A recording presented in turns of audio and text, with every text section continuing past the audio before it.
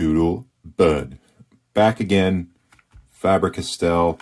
I'm really enjoying these pens. This one is actually a gift for someone, and thought I would just try it out really quick before I give it to them tomorrow to make sure everything's working good. Nothing worse than giving someone a pen and then it's scratchy or there's something wrong with it. So, and I kind of want to try it myself. So this is the Loom, very popular pen.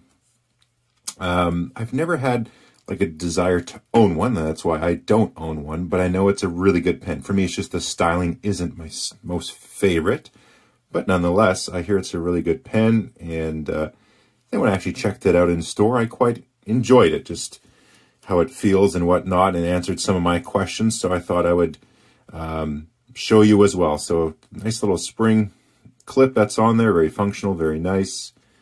Of course, the Faber-Castell logo in the cap. This is like, I don't know if the camera's picking it up, like a blue steel. I don't know what logo that is in the back, because oh, I got you. That is the standard Faber-Castell. Here's an Ondoro. You can see it there. It's just a little bit larger. That's why I'm used to seeing the logo with the name. But there you go. This one, so it's chrome. It's got a little dimple here as well. Very similar to say the Emotion's got the dimple top and bottom too. Got a pop cap. It is a fairly stiff cap, so the popping is quite, like, if you have to actually push it, I wonder if that gets a little less severe over time, but you definitely know what's on there. It has the same nib here too, so you can see it's got that same little plastic collar. So as far as I know, these are exactly the same nibs. Cap is actually fairly nice and light.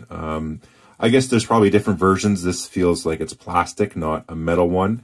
I have a friend who was saying his, when he posts it, it's just too heavy, just too way too back heavy.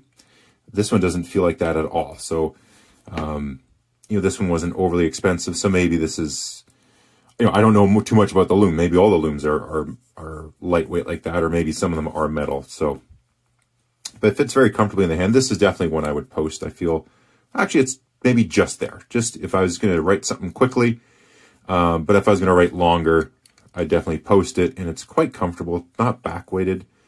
So I know some of the Fabers, the caps can be quite heavy. So with like the Ondoro, it is quite heavy in the back there.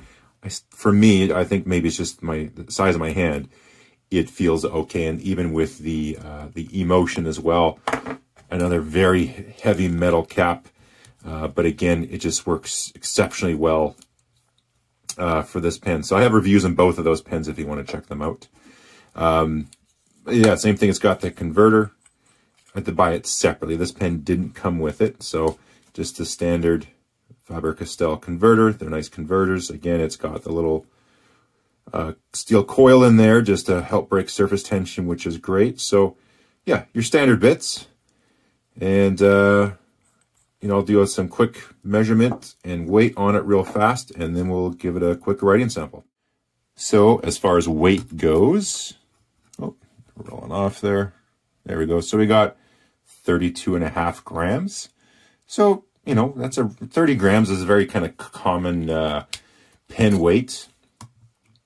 I see that in a lot of pens. So the cap is about 7. So yeah, it's actually not overly heavy. You know, it's well, even that cap, right? So 7 grams, that's nothing. It's all mostly in the body. So I guess there must be some other Looms where it's a heavier cap, and maybe that causes the back weighting. But yeah, I don't have that issue at all. So just as an example, so that was 32.5.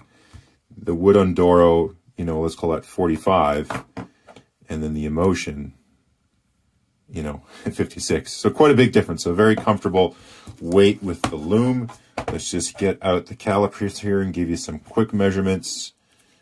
Total length, we got, call that 130. Just the pen itself.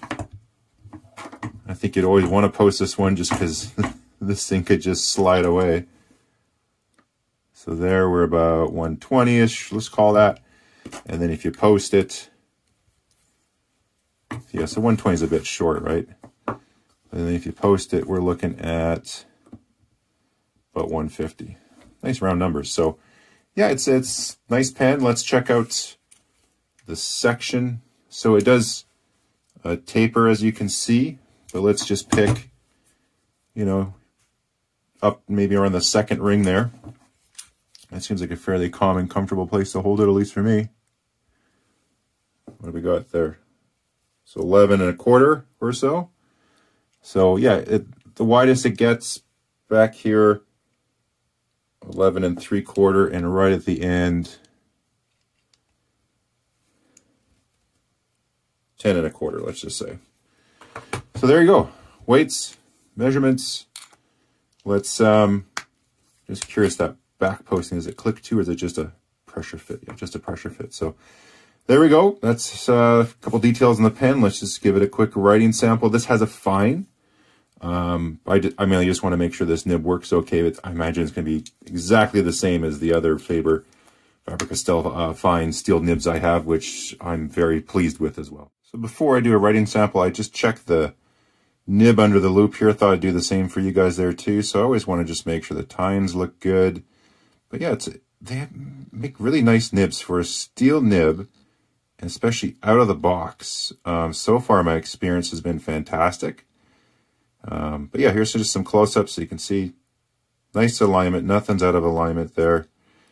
Even if you're going, we can always have as one tine higher than the other. Tough to pick this up again on the phone, but there you go. Just some close-ups of the nib, just giving it a look to make sure it's all good.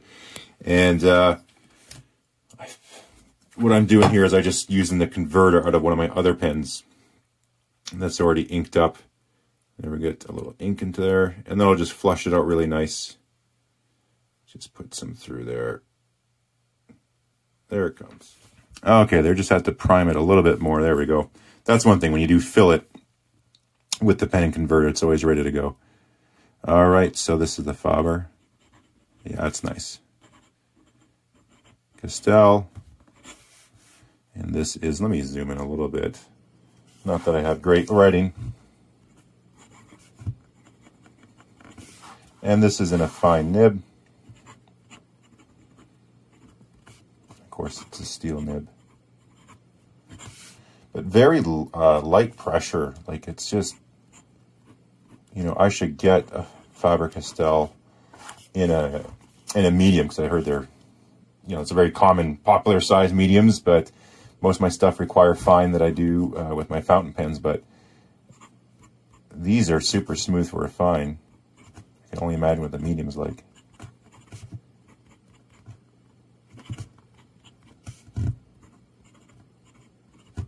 You know how the alphabet goes. And again, writing sample.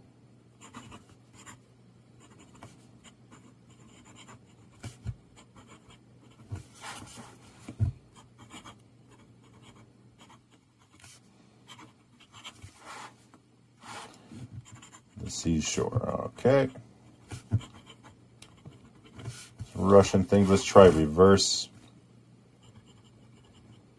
Yeah, it actually comes out, you know, of course it's scratchy and stuff, but, you know, if you need to, if there's a little box that you're filling out, and you have to fill in your birthday, and you're like, oh man, what a tiny little box. You know, you can flip it over and write in there as well. As far as line variation, not really.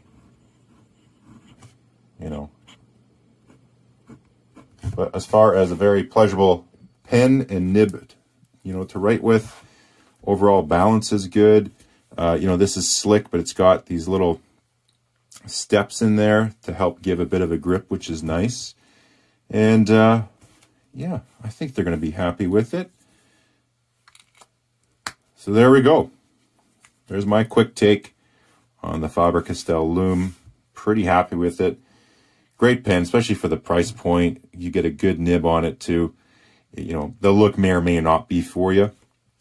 I just don't kind of like the bulbous cap, and it's just kind of a plain versus, you know, this is fairly cool, and obviously my other one, oh, that one's taken apart, but again, to each their own. Style is, you know, that's your own deal, but this is, I wanted to get something that was going to be a quality pen that I knew is a good nib, writes exceptionally well, He likes a bit of a fine one as well. So there we go. Good price.